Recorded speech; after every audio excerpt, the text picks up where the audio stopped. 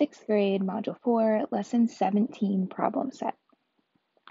Write an expression using letters and/or numbers for each problem below. Number 1, 4 less than the quantity of 8 times n. So the quantity means that 8 times n needs to stay together. So we're going to have 8 times n, and then we want 4 less than that. So 4 less means that we're going to subtract. Less than means minus. Number 2, 6 times the sum of y and 11.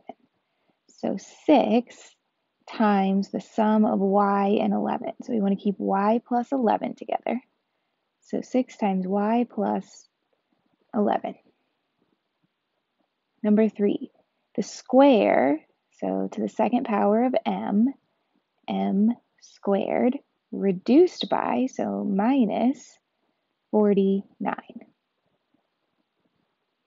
Number 4, the quotient, quotient is a division problem, when the quantity of 17 plus p is divided by 8.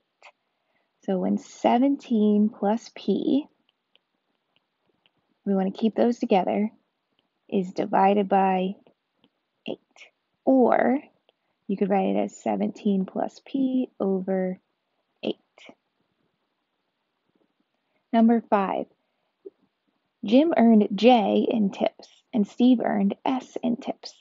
They combine their tips, so combine means that they're adding their tips together, then they split them equally. So we have J plus S, they added their tips together, then they split them equally. So since there's 2 of them, Jim and Steve, that's 2 people, we're going to split that equally 2 ways. Or we could write it as a fraction, J plus S over 2. Number 6, Owen has C collector cards. He quadruples, so times 4, the number of cards he has, then combines them, so he adds them to Ian's, who has I cards. So he has 4C, he quadruples them, 4C, and then adds them to Ian's, plus Ian's cards. Number 7, Ray runs 4 times as many miles as Madison and Aaliyah combined. Madison runs M miles and Aaliyah runs A miles. So Madison and Aaliyah combined, we'd be adding them. So we have M plus A. And then we want to keep those together 4 times that many. So I'm going to put 4 in front of it. So we have 4 times M plus A. Number 8. By using coupons, Mary Jo is able to decrease the retail price of her groceries, G, by $125. So she decreases them, or we can subtract $125 from her groceries. So G minus 125.